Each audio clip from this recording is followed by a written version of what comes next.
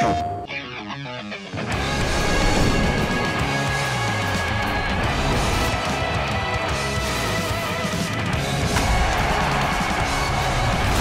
you want to make it more challenging, more exciting, and you want to dive right into the playoff-style situations without playing a full season, you're going to be able to do that from now on.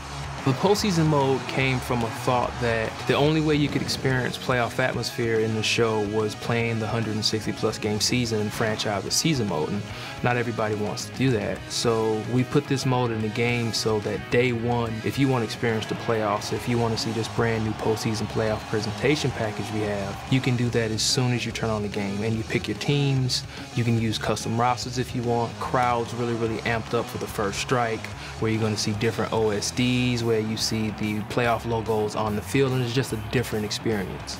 The thing that stands out the most is the fans waving the towels. The show, they definitely do a good job of showing that emotion on the game. Playoff, postseason, I think that's what you want every year. The playoff atmosphere, there's no question it goes up a notch. After you win the World Series, you're like, I want another one. MLB 13, the show. So real, it's unreal.